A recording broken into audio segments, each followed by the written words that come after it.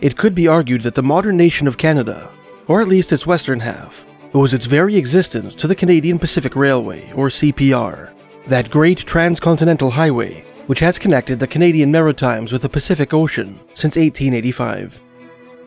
It was on the condition that the railroad be built that the province of British Columbia agreed to join the Easterly Dominion back in 1871. It was, in part, for the purpose of ensuring its safe construction that the Northwest Mounted Police, Canada's first Mounties, were formed up and sent west onto the prairies in 1874, where they brought British law and order to what are now the provinces of Alberta and Saskatchewan. As might be expected of this most historic and foundational piece of Canadian infrastructure, the CPR is the axle around which revolve some of the country's best-known and most intriguing mysteries.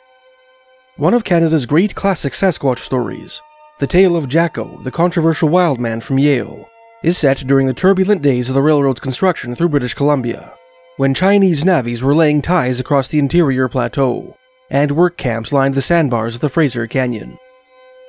The chilling story of the Phantom Train of Medicine Hat, Alberta, a phantasmal omen which portended a deadly locomotive collision in 1908, has appeared in many a Canadian ghost story anthology, from John Robert Colombo's classic works to Barbara Smith's popular paranormal series.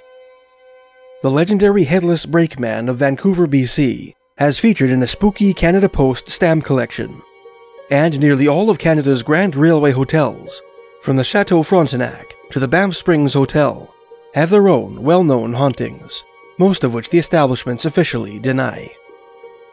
In this piece, we will explore some of the lesser-known tales of the unexplained, told by conductors, engineers, and firemen who worked that Great Iron Road throughout the previous 2 centuries. Enjoy. 3 remarkable tales of CPR mystery appeared in the July 1962 issue of the magazine Fate, in an article written by Julie C. Crawford. Julie learned these stories from her father, Matthew Fulton Crawford, a senior locomotive engineer who worked for the Canadian Pacific Railway. According to Julie, Matthew Crawford, prior to his death in 1954 at the age of 92, was the last living person to have been present at the driving of the CPR's famous Last Spike on November 7, 1885, at Craigalackie, BC. The men who pioneered the Canadian Pacific Railway through British Columbia, Julie began, had many hair-breadth escapes from sudden death, and most of them attributed their survival to warnings of one kind or another they had received. Wherever a group of railwaymen gathered, sooner or later, the conversation turned to this subject, and around some of these true warnings have grown up legends that persist to this day. Matthew Crawford received his first psychic warning while he was a young man, during a routine trip from the newly incorporated city of Kamloops to the community of North Bend in the Fraser Canyon. It was in the spring of 1895, Julie wrote, not far from the spot where the Thompson River empties into the mighty Fraser. The track there runs through a twisting series of curves that are still, at times, subject to mud and rock slides that come hurtling down the hillsides after a rain or snowfall, blocking the track for years, and sometimes carrying it away altogether. Matthew's experience took place on a dark and rainy night, when the locomotive headlight only dimly pierced the heavy precipitation that was quickly transforming the Thompson and Fraser canyons into a muddy morass. With the darkness having thrown its heavy shroud over the spectacular scenery which that stretch of railroad afforded trainmen in the daytime, Matthew's mind began to wander. Soon, he found himself thinking about his young wife, who had died suddenly and unexpectedly in childbirth. In the darkness, Julie wrote, she seemed very near to him. As he reminisced, Matthew was suddenly struck by the uneasy feeling that the pouring rain which so hampered his visibility would trigger a rock slide that night, somewhere in the Thompson or Fraser canyons. He said as much to the inexperienced fireman who sat in the opposite seat, sipping tea. The younger man tried to allay his fear, assuring him that the watchman on duty that night, a competent railroad veteran called Old Honey, would be extra vigilant in such nasty weather. Suddenly, out of the blue, Matthew heard a voice in his ear say, "Stop. Don't go any further." "What did you say?" he asked the fireman. "What did you see ahead?" "I didn't see anything or say anything," his colleague replied. Because I wasn't looking out of the window. What's the matter with you? But you said to stop, Matthew retorted. I said no such thing. Why would I? Don't go getting pipe dreams, Matt. No sooner had the fireman turned his back than Matthew heard the clear command, stop. Stop right now. Matthew stared at the fireman, who was preparing to refuel the firebox, apparently unaware of the startling injunctions that were causing his partner so much consternation. He then leaned out the window, but could only see a few feet ahead on account of the rain and the darkness. As he hesitated, the same strange voice barked, "Stop!" This time, Matthew obeyed and cranked the brake lever. "Well, what do you think you're doing?" the fireman asked. "They aren't going to like this back on the tail." "I'm stopping the train," Matthew replied quietly, "and I don't care whether they like it or not. Someone, or something, told me to stop, and I'm doing just that, till I find out what's ahead." As Matthew, torch in hand, made to exit the train, he was accosted on the gangway by the conductor and the brakeman, who seemed intent on giving him a thorough dressing down. When he explained the reason for his action, the conductor nodded soberly and volunteered to accompany him on foot to see if anything unusual lay up ahead on the tracks. When the young fireman scoffed at this display of superstition, the conductor gave him a sharp look and snapped, "You're still pretty green about these things, ain't you? After a while you'll learn, maybe. If you don't, you'll be no use on a railroad." With that, Matthew and the conductor stepped into the mud. After trudging about 100 yards up the tracks, the two men stopped and motioned for the fireman and brakeman, who watched derisively from the train, to join them. "My God," the fireman whispered as he approached the two veterans. "Look at that." "Yes, you should thank God," Matthew replied. "For certainly, but for that warning, we'd be in the Fraser now." Just up ahead, a huge rock slide had swept the track and the embankment on which it rested, 100 feet below into the Fraser River. "Let this be a warning to you, my lad," the conductor told the brakeman sternly. "When a seasoned railroader like Matt says he has a hunch to stop, he has a hunch. See you never forget what you've learned tonight, if you want to be a railroader." Matthew Crawford's next strange experience took place about a year later, in the spring of 1896, on a night much like the aforementioned. This time, his train was eastbound, destined for Kamloops. His fireman on this trip was his brother-in-law, John Jack Ladner. Although naturally a cheerful and carefree soul, Jack had an uneasy feeling about this particular journey, confidentially remarking several times to his brother-in-law that he would be glad to get home in one piece that night. Matthew and Jack were drinking tea in the cab while the train skirted the shores of Kamloops Lake, a winding stretch of track typified by sharp curves and short tunnels. When they reached a bend in the road, a short distance from the Cherry Creek Tunnel, roughly halfway down the lake, the cab gong began to ring. This gong was connected to the caboose by a long cord which ran across the top of the train, and was designed to ring automatically at both ends whenever the train broke apart, which happened with casual frequency in those days of handbrakes, alerting both the conductor and the engineer. Baffled as to how the train could have broken apart at that relatively flat grade, Matthew nonetheless seized the throttle and slowed the engine to a stop. No sooner had the gong stopped ringing than Matthew and Jack were approached by conductor Sam Jones, who wanted to know the reason for their unscheduled pit stop. Jack, his gloomy foreboding apparently forgotten, facetiously asked Jones whether he and the brakeman had been arguing about the upcoming federal election, the candidates being Wilfrid Laurier for the Liberals and Charles Tupper for the Conservatives, and had pulled the cord in their agitation. On the contrary, the conductor and his colleague had been cooking breakfast, doing their best to watch their language in the company of Father Jean-Marie Raphael Lejeune, a French Catholic priest who served as the superior of the St. Louis Mission in Kamloops, whom they had picked up earlier in their journey. Neither of them had pulled the cord, and Jones had seen no sign of a break on his way up to the cab. Suspecting that the cord had been pulled by a hobo hiding somewhere on the train, the crew made a quick search of all the places where train hoppers typically rode, but were unable to find any trace of an unpaying passenger.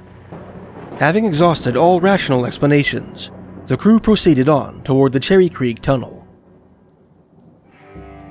But no sooner had the train begun to drift around the long curve Julie rode than the gong rang again, loud and insistent. At the same time, Jack, who had his head out of the window, drew it in to shout, "My God, Matt, the mouth of the tunnel is blocked with a slide. Shut her off and jump for your life. Quick, before we hit."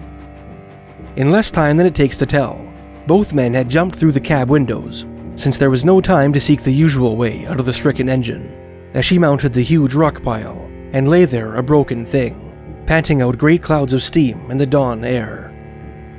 Matthew Crawford landed on the sandy slope of the lakeshore, on which he broke his wrist, struck his head, and was knocked unconscious. Jack Ladner, on the other hand, hurled himself onto a pile of rocks, on which he injured his back severely. The rest of the crew was mercifully unhurt, and quickly tended to their injured colleagues. Father Lejeune, also unscathed, volunteered to walk to the Cherry Creek station and inform the operator of the obstacle. If the gong had not rang, and Dad had not stopped the train just before the accident, Julie wrote, both of them would have been killed, for the train would have plowed into the rock pile, going at full speed. Jack managed to get the gong from the repair crew, and for years hung it beneath his window, so that the call boy, summoning him in the middle of the night, needed only to pull the cord to wake him. Julie's third and final story is set in January 1904, when both her father and her Uncle Jack were working out of the city of Revelstoke, British Columbia, on an alpine route which stretched from that city to Laggan, Alberta, the site of present-day Lake Louise. This mountain passage was both beautiful and dangerous, consisting of a series of switchbacks that wound through both the Albertan Rockies and BC's Columbia Ranges. In order to traverse this treacherous trail, locomotives required the assistance of an auxiliary engine, or pusher. Although the pusher job was monotonous, it paid well, and so Jack Ladner, whose preacher father was given to open-handed generosity, opted to work exclusively in the auxiliary engines in order to allow his mother some extra luxuries. Matthew Crawford had spent the evening of January 21st, 1904, with his wife's family, the Ladners, in Revelstoke. Cognizant that he had to return to work early the next morning, he kept his visit short. When the time came for him to say goodnight, Mrs. Ladner gave him a pair of hand-knit warm wristers and asked him to give them to her son Jack if he managed to see him at Laggan or at the station in Field, BC, at the summit of the route. All the way east the next day, Julie wrote, Dad was glad his mother-in-law could not see the mountains as they looked in the intense cold, menacing, implacable. The track was in fair condition, for the big rotary plow had preceded the passenger train, and he was right on time when he pulled into Field Station at the summit at 6 o'clock. Sure enough, Jack Ladner was present at the Field Station at the time of Matthew's arrival, and watched his train crawl into the station. No sooner had the locomotive come to a stop than Jack swung into the cab to give his brother-in-law a hearty hello. After exchanging news, Matthew gave Jack the wrist warmers his mother had knitted for him, and showed him a new pocket watch he had purchased, of which he was very proud. "The case isn't much," he said, "but it's 21 jeweled, the best works I could afford, and guaranteed to keep perfect time." After chatting for some time, the two men parted ways, Matthew to continue his journey to Laggan, and Jack bound for Revelstoke with a load of heavy freight. "Jack, be extra careful going down the hill," Matthew cautioned. "It's a bad night, and if you've got a heavy train, you may have some trouble.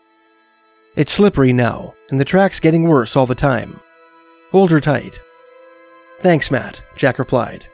"You're always looking out for me, but I've gone down the hill in a lot of blizzards this winter. I'm getting used to it. Besides, if the train starts to run away, there's always the safety switches. Nothing could happen once the train got in them. I'll be all right. But if I don't get there, I'll find a way to let you know." This last remark was a reference to Jack's oft-repeated insistence that, if he ever met a sticky end on the railroad, as he strongly supposed he would do everything in his ghostly power to let Matthew know about it. Matthew's journey to Laggan was uneventful.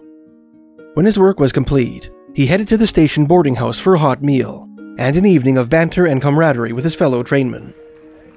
In the midst of the after-dinner conversation, Matthew, eager to show off his new pocket watch, drew his timepiece from his pocket and showed it to the men with whom he was chatting, saying casually, "It's not much to look at because I didn't splurge on the case, but it keeps perfect." Rather than displaying the correct time, however, the watch was stopped at 7:56. While the trainman jokingly disparaged the jeweler who had sold him the watch, Matthew attempted to move the hands ahead to the correct time. Bizarrely, they refused to budge, glued resolutely to 7:56. Suddenly, Matthew was struck by a hideous hunch. Pushing back his chair, he shrugged into his coat and set out for the station, ignoring the laughs and jeers of his fellow trainmen as he headed into the cold. Halfway to the station, he ran into the operator, who had just searched for him at the bunkhouse. With a heavy heart, the operator informed him that Jack's train had ran off the rails, having broken through 2 safety switches. It broke its descent by slamming head-on into a huge rock. Rescuers on the scene had yet to find any sign of Jack or his firemen. Matthew spent the ensuing week working on the wrecking crew, searching for any sign of his missing brother-in-law on the mountainside. 3 days later, Jack's broken body was discovered beneath the twisted metal of the ruined engine. His own pocket watch had stopped at 7:56, the exact same time as Matthew's, as had the clock on the second safety switch through which the train had broken. Although Jack's pocket watch and the clock on the safety switch ran perfectly well once they were rewound, Matthew's watch never worked again, its hands pointing obstinately to the very minute at which Jack had met his untimely demise. Matthew later brought the watch to 2 different jewelers, who determined that there was nothing wrong with any of its components. They were unable to ascertain why it had stopped in the first place, and why it refused to resume its regular function. Julie explained that one of her uncle's friends implored her father to leave the watch as it was, and never attempt to use it again. And he didn't, she wrote. "It still is in the family, its hands fixed at the hour when my uncle left this world so tragically."